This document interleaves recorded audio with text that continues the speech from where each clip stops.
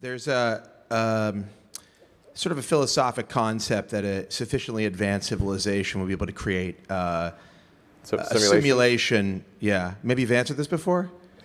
A simulation. I've had so many simulation discussions; it's crazy. Okay, so because in fact, it got to the point where basically every conversation was the AI/simulation conversation, and my brother and I finally agreed that we would ban such conversations if we were ever in a hot tub.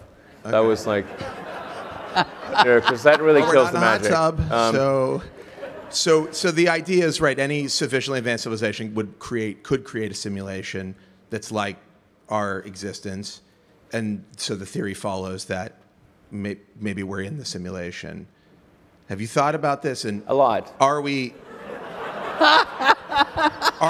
Even in hot tubs? To know, so much so it had to be banned from a hot tub. Yeah. Okay. It's not the sexiest conversation. Are we in? Are we in? I mean, I think here's, in my mind, like the strongest argument for us being in a simulation, probably being in a simulation, I think is the following. That 40 years ago, we had Pong, like 2 rectangles and a dot. That was what games were. Now, 40 years later, we have photorealistic 3D simulations with millions of people playing simultaneously, and it's getting better every year. And soon we'll have virtual reality, we'll have augmented reality. If you assume any rate of improvement at all, then the games will become indistinguishable from reality, just indistinguishable. Even if that rate of advancement drops by 1,000 from what it is right now, then you just say, okay, well, let's imagine it's 10,000 years in the future, which is nothing in the evolutionary scale. So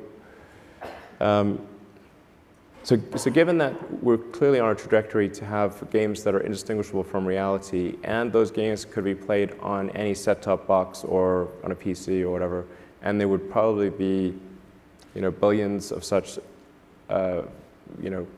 computers or set-top boxes, it would seem to follow that the odds that we're in base reality is 1 in billions.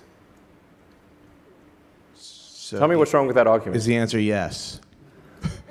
The argument is probably. I mean, but I just like, is there a flaw in that argument? I mean, someone. I'm not sure what the error. No. The argument makes sense. So the assumption then is that somebody beat us to it, and this is a game.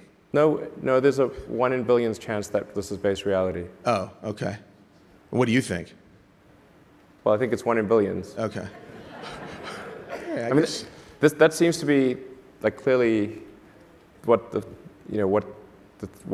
suggests. Right. And actually, I mean, arguably, we should hope that that's true, because otherwise, if civilization stops advancing, then that may be due to some calamitous event that erases civilization. So maybe we should be hopeful that this is a simulation, because otherwise... Because they could reboot it. Well, otherwise, either we're going to create simulations that are indistinguishable from reality, or civilization will cease to exist. Those are the 2 options.